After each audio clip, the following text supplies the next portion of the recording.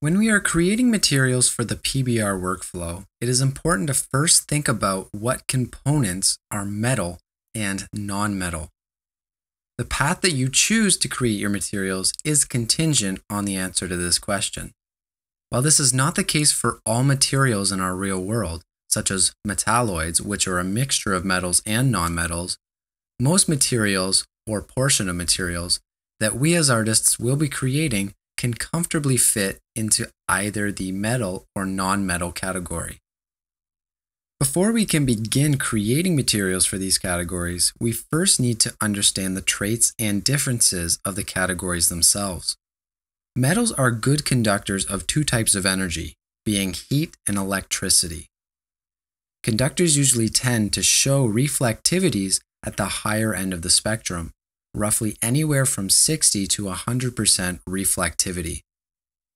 Due to such high reflectivities, this prevents most light from being able to refract or penetrate the surface, eliminating most diffuse reflection from actually occurring.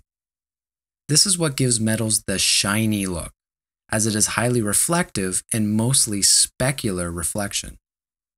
Non-metals are often referred to as insulators or dielectrics and are poor conductors of electricity.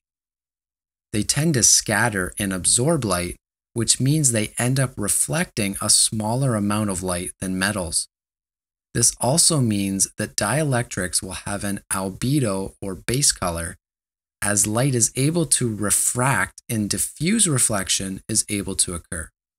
In contrast to metals, dielectrics tend to have a significantly lower reflectivity amount, ranging around 2 to 5%, normally falling on 4% or lower. Based on what we just learned, we can see why it is important to make the distinction between metals and non-metals when creating our materials.